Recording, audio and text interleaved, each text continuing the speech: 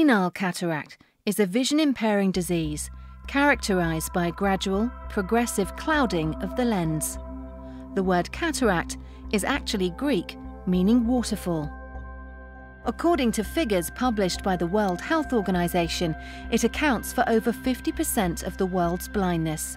And worldwide, more than 28,000 new cases of cataract are reported every day. In the United States alone, 1.3 million cataract operations are performed annually, at a cost of $3.5 billion. However, in developing countries, there is simply not sufficient funds nor number of surgeons to perform cataract operations. As such, a significant number of people are unnecessarily, but unfortunately, permanently blind because of cataract.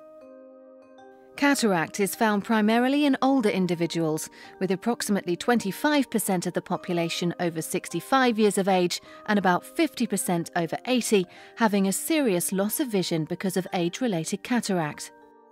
As might be expected, patients experience a considerable amount of discomfort as their vision diminishes.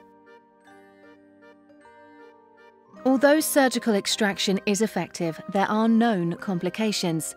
For example, in the USA, 30 to 50% of all patients having a cataract extraction develop opacification of the posterior lens capsule within 2 years and then require further laser treatment.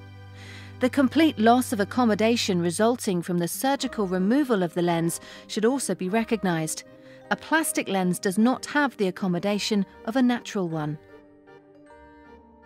Since the number of cataract operations is so large, even a small percentage of complications represents a significant number of people.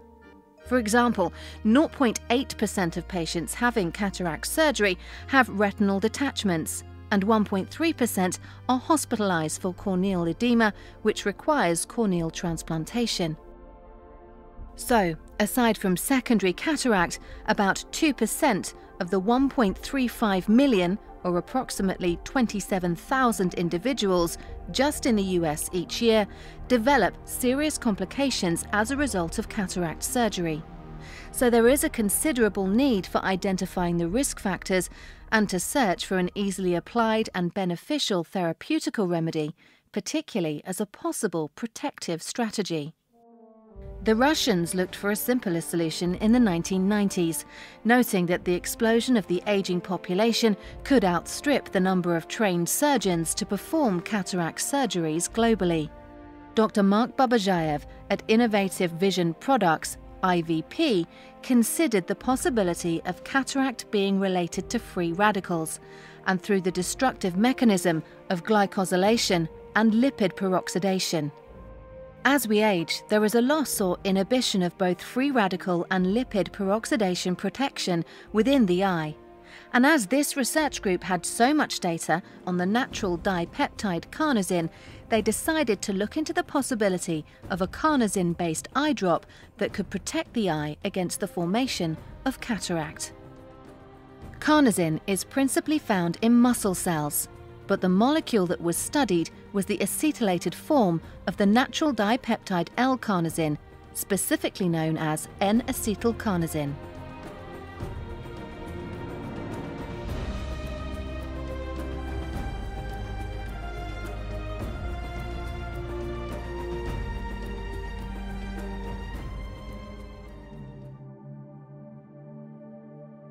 % N-acetylcarnosine eye drops have been carefully studied in canines, and their efficacy for cataract treatment has been determined.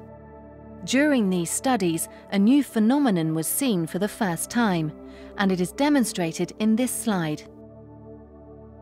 Due to its obvious resemblance, this phenomenon has been referred to as melting snow. This effect is quickly noted after the installation of the eye drops in dogs, partly because dogs lack an enzyme found in humans known as carnosinase, which breaks down carnosine.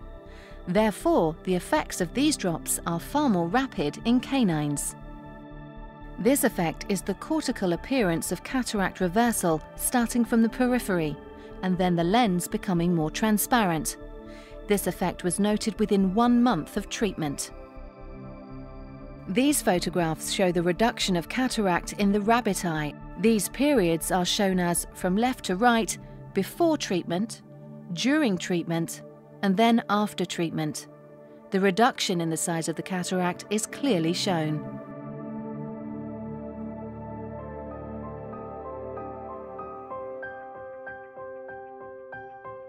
This slide shows the results of a patient's cataract treatment after just 3 weeks.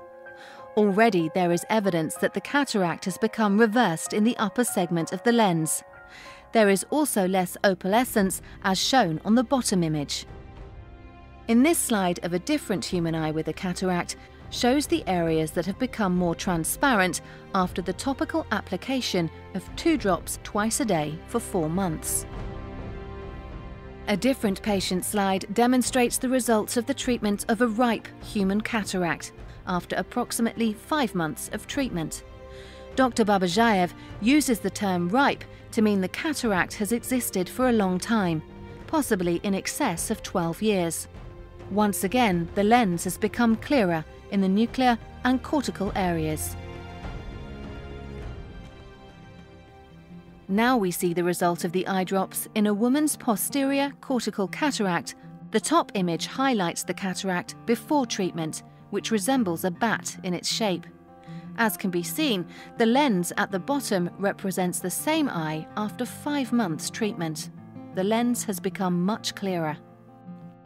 IVP have experimented with various forms and purities of carnosine since 1993, and their studies make it clear that ordinary carnosine has a very low activity. In conjunction with a Japanese pharmaceutical company, the active material was synthesized and purified according to a proprietary process. The highly specific N-acetylcarnosine and carrier formula used in all the trials against cataracts are only included in the Can-C eyedrop brand. No other eyedrop on the market is approved by the inventors of this technology.